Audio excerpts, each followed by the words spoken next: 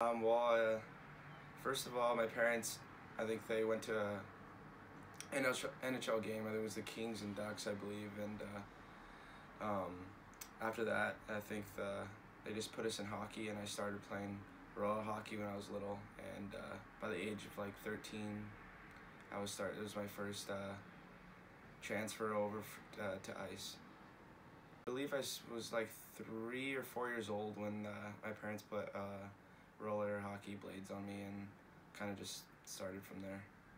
I believe so, but I think a lot of players now that are coming from California are getting looked at a lot more, and it's good to see. Hockey is definitely expanding in California.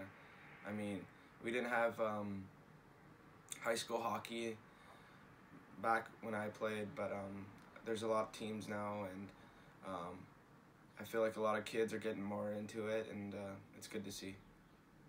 I played juniors in the BCHL, and AIC coach came to watch and gave me the opportunity to play here.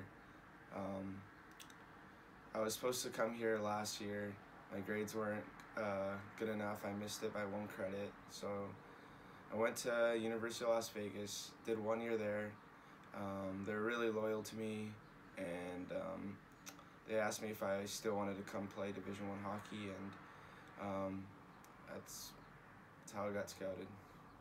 I think yes. I mean, now I think there's tons now. I know we have 2 kids on our team. The last game we just lost to Denver, there was about 6 guys there, so I think California hockey is coming along.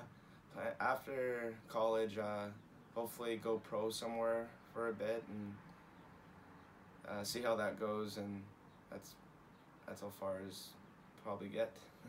The advice I'd say would be just keep doing what you're doing. There's eyes down there now, so I don't think